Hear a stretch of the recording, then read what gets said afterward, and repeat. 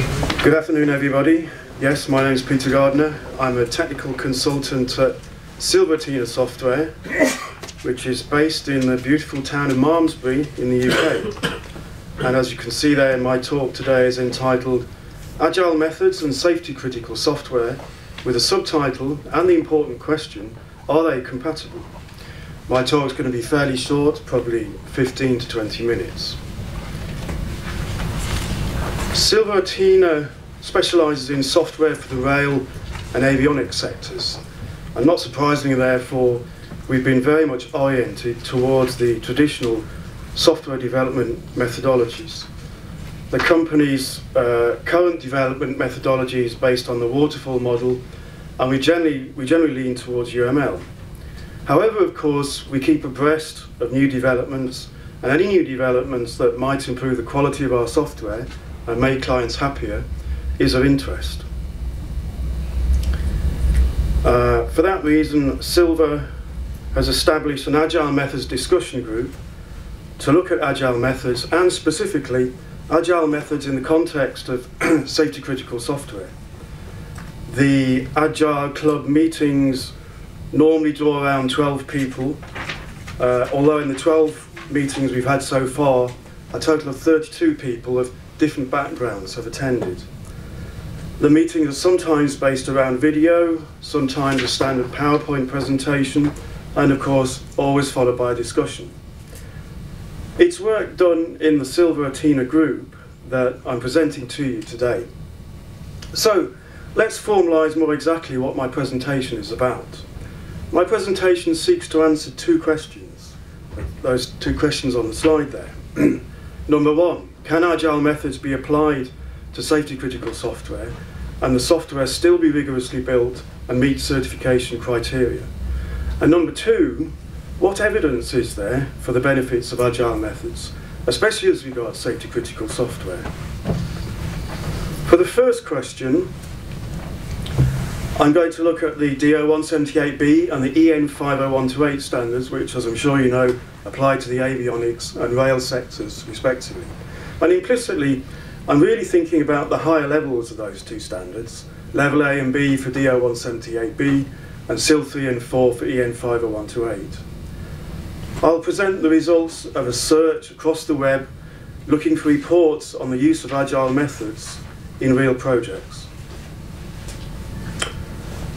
I divide my source papers, the papers I assembled during the work presented here, into papers about Agile methods and non-safety-critical software, and papers on Agile methods and safety-critical software. There are far fewer of the latter, as you might suppose, than the former. Of course, there's not just the one Agile method, there's a proliferation of them. There's XP, the Crystal family, the Agile Unified Process, and so on.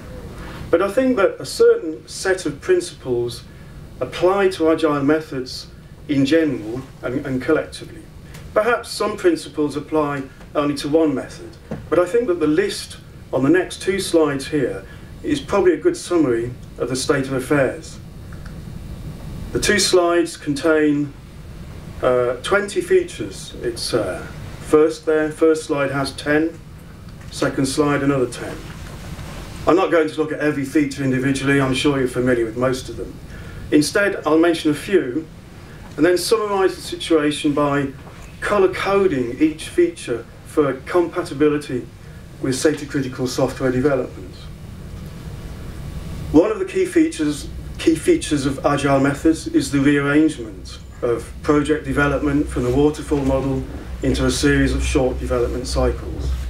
Associated with this is the idea that the requirements should be developed stage by stage and not specified for the whole project up front at the beginning of the project. There's no immediate reason why these ideas can't be applied to safety-critical software development. We'd have to reorganise other aspects of the software development, but that can be done.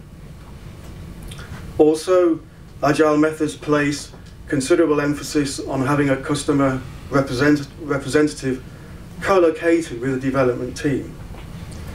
Other features of Agile methods include the paired programming idea of XP and test-driven development. I've considered each of the 20 features and graded them qualitatively for compatibility with safety-critical software development.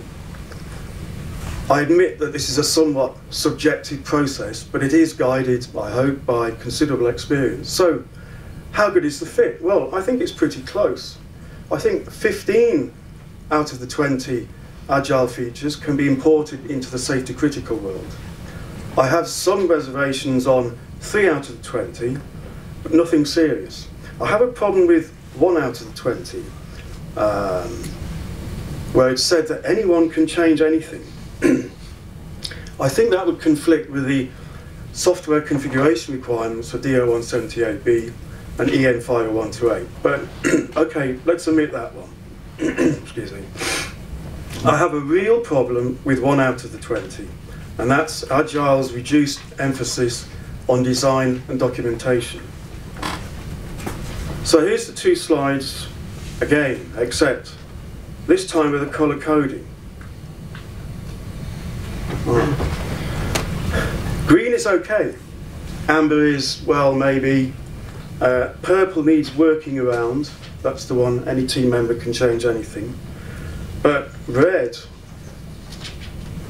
the deep red there, red is a problem. Going through the amber issues, on the first of the colour-coded slides, I've made, generally for small teams, an amber issue. Safety-critical projects often, but not necessarily of course, involve large, even very large projects. So if Agile methods are usually applied in small teams, then maybe some adaptation is required. I have made any team member can change anything a purple issue because it brings up issues to do with configuration management, as I mentioned a few moments ago. On the second colour-coded slide, I can see a potential problem with test-driven development, which I'll elaborate on below. The red issue is the downgrading of design and documentation in Agile methods. For self-organising teams, I wonder whether that might conflict in some way with configuration management issues.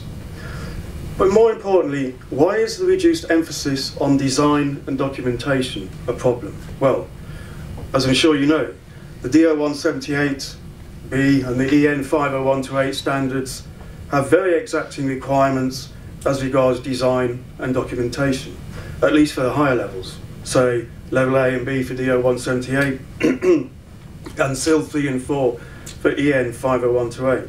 For example, here's a list of the outputs required by DO178B. This is just the first slide. Plans, designs, code, test cases, test results. And similarly, here's a list of the outputs required by EN50128. This is 3 slides. Plans, specifications, reports. But for both standards, it's not just a matter of writing documentation. The content of the documentation also needs to be derived. Design artifacts, and so on and so forth.